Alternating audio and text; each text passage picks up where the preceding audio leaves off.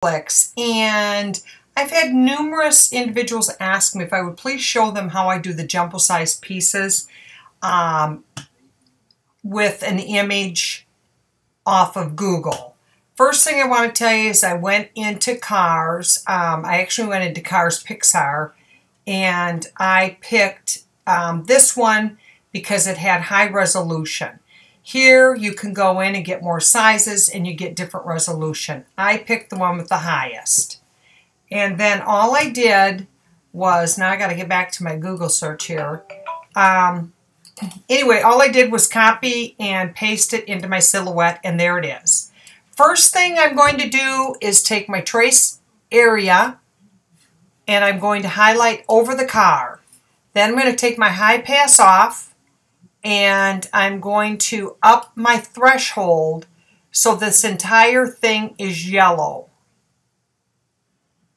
And the outline specifically, I don't care about the rest of it. And I'm going to put trace outer edge. Then I'm going to highlight over it again. I'm going to go to Object. I'm going to go Modify and Crop. There, now I have just the car.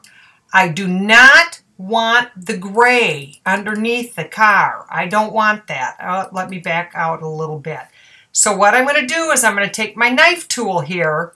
You can trace with the pencil. However, my hand is not that steady, and I don't do a very good job of it, and so I prefer to do the knife here. And to turn the knife off, you hit this arrow, I pull this piece out, and I delete it. Then I'm going to go back to my knife again, and I'm going to just follow the lines, and a lot of them have to be just in real short little lines, because I can't do curves. This is a straight line with the knife. But again, I do not like the freehand. I bought the bamboo, but the manufacturers of the bamboo, I was trying to figure out how to load it on my Mac because there's a Mac doesn't have a disk drive on it. So I called them and asked them how I could load it, and they explained to me that I only get one key. So I can only put it on, which isn't true because I had it on 2 laptops. However, I got rid of both of those laptops. So here I am with bamboo and absolutely no use for it. So it could be going up on eBay.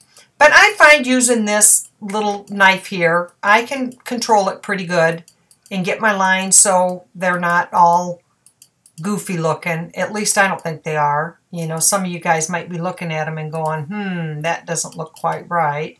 There we go. Got rid of all of the gray. The reason I'm going so fast here is I've got to go back to work. And so I apologize that I'm kind of going a little bit quicker. This particular one, I should have picked out a different image. I'm going to turn this on the base. I'm going to pull it to the entire 2 feet. The way that this car is,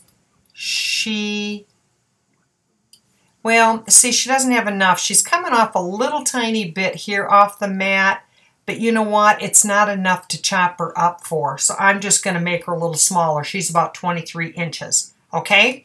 There. Now, if I take and copy and paste her, and then I'm going to make this one black. So that one is going to be my base that I'm going to cut out.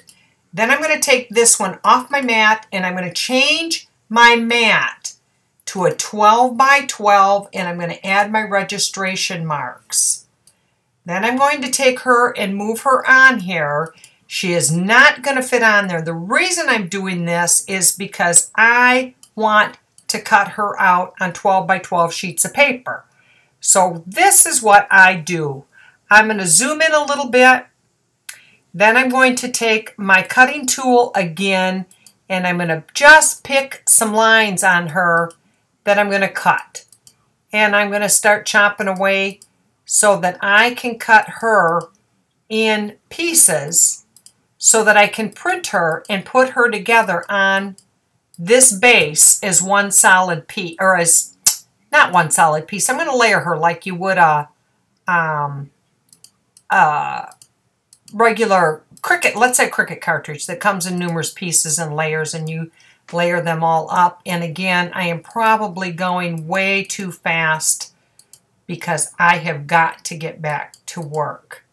So I'm going to cut all the way through here, and I'm hoping that I made it all the way through. Sometimes I don't, and I didn't on that one. So I need to zoom in closer and see where I missed my cuts.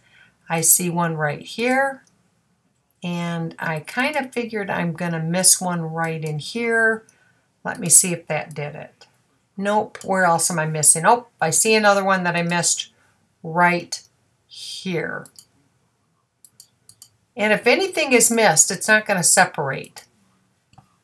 And let's see if I got it. Nope, there's more missing. Oh, I see another one. Right in here. Again, I'm doing this so fast. And so I'm probably doing it. Yep, there we got it that time. Now, if I zoom out, that piece will fit on a 12 by 12 mat. When you go to put them together, they will fit together perfect, and you will not even notice any seams. Keep in mind, I went along the seam on the top of the car, the seam around the window, and the seam of the door. So when I pull it apart and I put it back together, you cannot tell. You can line them up perfect. Right there, I've got that piece. You can see that this part is not going to fit on there either. So all you need to do is pick up areas that are seams anyway. I mean, like for instance, the hood of this car. Let me see, which route do I want to go? I think I'm going to go this route, and then I'm going to go back up and across, and then I'm going to go across here, and up. And I have a feeling this is still going to need, again, I'm going to have to zoom in. I really shouldn't be doing this right now. I really need to go back to work. And let's see if I can get this on this try. If I can't, I will start all over again tonight. Got a lot going on. I have a feeling that my new granddaughter is going to be born tonight. She went to the doctor today, and I have a feeling it's going to happen tonight. And so I want to get some things done because I'm going to be taking some time off. There we go. Now I'm going to back up, and you can see that this piece fits on a 12 by 12 mat, so you can print it out. This piece, however, does not. Even if I turn it, there's no way I'm going to fit it on a mat. So this one is going to have to be cut down as well. And probably what I would do with this one is I would just cut it right down the middle.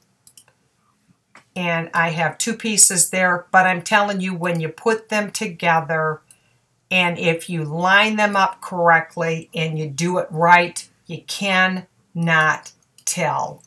See, I'm going to pull it apart and I'm going to put it back together, and your paper works the same way. There you go. That's how you do it, cutting it up in pieces so that it will fit on your mat. And again, when you print them out and match them up, the only thing I recommend is along these seams where you're going to connect them, make sure you put a good coating of your ATG tape, because you want to make sure that none of these edges curl up. You want them to lay flat on these edges. Even use a, oh, I can't remember, my Ziploc glue or something, because you want to make sure that those pieces stay laying down good. I'm going to send him to the back, and there you have it. So if you have any questions, just let me know, and I sure hope this helped and this is what you were looking for. Thank you and have a good day. Bye-bye.